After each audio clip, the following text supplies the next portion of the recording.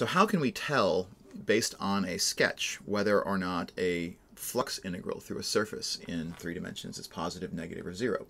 Well, just like with the example in the plane, we have to have an understanding first of what orientation is going to count as positive. Right? So if I look at this patch of surface and these vector field arrows, it looks like there's definitely a non-zero flux of this vector field through the surface, because the field arrows are kind of cutting through rather than following along the surface. But we don't know for sure whether that flux should count as positive or that flux should count as negative until we come up with an orientation for our surface. And so to come up with an orientation along our surface, we have to choose one of the 2 different possibilities for a normal direction. So back when we found a normal vector in the original preview activity, we used the cross product of the 2 tangent vectors, rs and rt. But what's the problem with cross product? The problem with cross product is that if I switch the 2 vectors that I'm crossing, what's going to happen to their cross product? So the cross product's not symmetric. So if I switch the s and t partial derivatives in this normal vector calculation over here, I don't get exactly the same vector. That's the bad news. The good news is I get an exactly equal and opposite vector. Right? I just get the opposite of what we would have gotten doing it the other way. And those 2 choices, the cross product of rs with rt and the opposite, the cross product of rt with rs, define the 2 different possible orientations that we can use. They give me 2 normal vector fields to my surface that point in exactly opposite directions to one another. And so which one of those we choose is what defines what the positive direction of flux through our surface is going to be.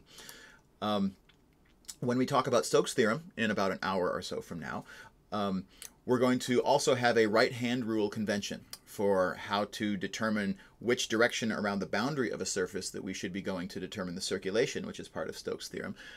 Our fingers are going to go in the direction of the circulation around the boundary, and our thumb is going to point in the direction of the positive flux. So it's yet another one of these right-hand rule conventions that just arose as more mathematicians and physicists started to try to figure out what ought to be the right thing. So in this activity, we're given 5 different vector fields, and they're embedded inside of our textbook, which is a nifty trick. To see the different fields, you just use this drop-down box up here and change it. So here's vector field number 2, and then 3, 4, and 5 you can access from the same drop-down. And I was a little confused at the visualization here at first because it's showing us a lot of information. But what it's showing us is, first of all, in blue is a vector field that we're going to try to quantify the flux of that vector field through my surface. And then each of the blue vectors is being resolved into a purple component which is parallel to the surface and a green component which is perpendicular to the surface. So I guess my first question to you before we start this activity is, if we're going to look for flux, which color arrows should we be looking at on this diagram? Which are going to be the ones that actually count? The green ones, the perpendicular component of the vector field through the surface, those are going to be the ones that we care about if we're thinking about flux.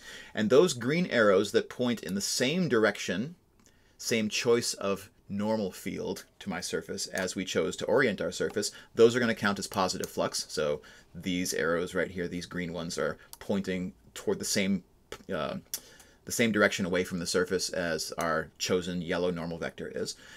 Whereas these green vectors over here are pointing in an opposite direction, and so those are going to count as negative flux.